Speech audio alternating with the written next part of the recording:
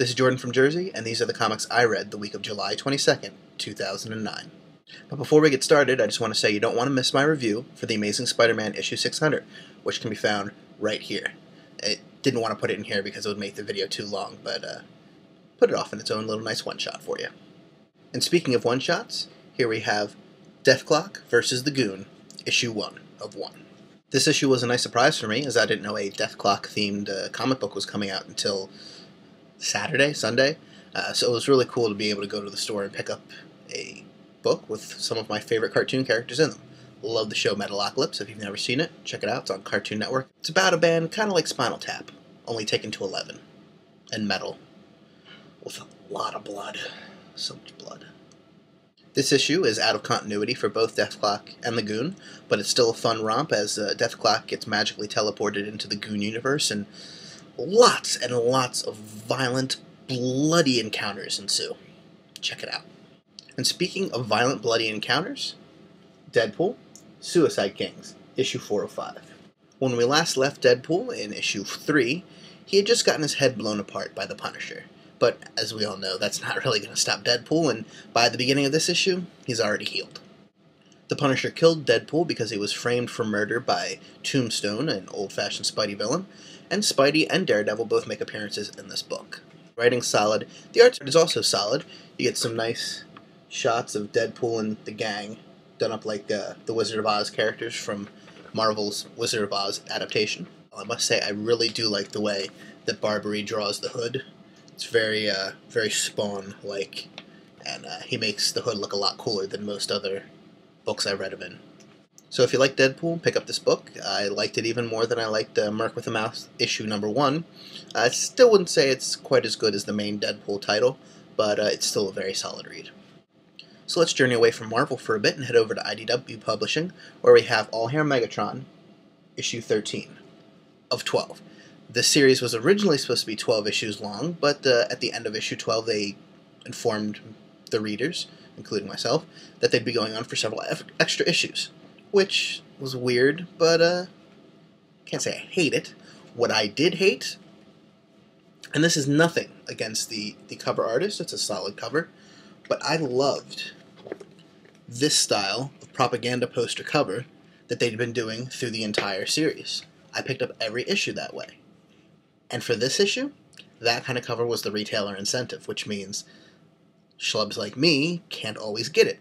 My comic book shop didn't order enough to get that retailer incentive. No fault of their own, but I would really love that cover, and I'd really love all my covers to flow in that theme. So, boo to IDW. I don't know why you would do something like that. This issue is broken down in 2 smaller stories. The first one, Old Ways, features Optimus Prime and Ironhide reflecting on their relationship throughout the Transformers universe. The second story, Uneasy Lies the Head, follows Starscream and the Decepticons in the wake of the battle that left Megatron on his last few breaths, although it looks like he might pull through.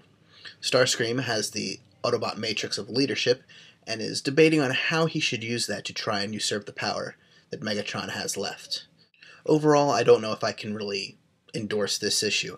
I liked Hail Megatron, the series, and I liked the idea it explored of Megatron actually beating the Autobots and taking over Earth. However, with the turns in the last few issues and this whole, oh, we're going to keep going, it might be one of those ones to check out and trade at your local library and see if you like it before you actually put down any money. I don't know. We'll see how it goes. Heading back to Marvel, we have Avengers, The Initiative, issue 26. And this issue is more set up for the, I'm sure, huge battle to come between the new Dark Initiative and the new Warriors and some of the other old Initiative students who have escaped the grasp of Norman Osborn and his Dark Avengers. I won't go too deeply into the plot, as a lot happens, but I will say that at the end of this issue, Tigra is pissed, and I'm very interested to see what she is capable of when she is truly, truly angry, when she gets a hold of Norman Osborn. And finally this week, we have Guardians of the Galaxy, issue 16. In this issue, the Guardians of the Galaxy are whisked away through time to the future, where they meet the future Guardians of the Galaxy, which are actually the old Guardians of the Galaxy. Anyway, the old Guardians of the Galaxy books featured these characters, apparently, the ones right here on the cover, even though they exist in the future of Marvel's universe.